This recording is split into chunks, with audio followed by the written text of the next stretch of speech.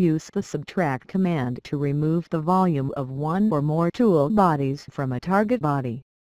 Where do I find it? From Toolbar, Feature, Combine drop-down, Subtract. From Menu, Insert, Combine, Subtract. How to use subtract command. First, select the target body.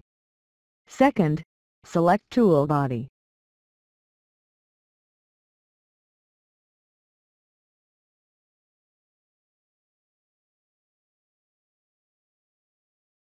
In Setting, keep Target. If you select more than one tool body, subtract copies the target of the first Boolean feature, but consumes the target bodies for the rest.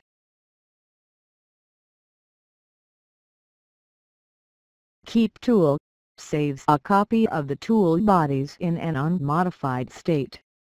Note: the target body and tool body must overlap or share faces.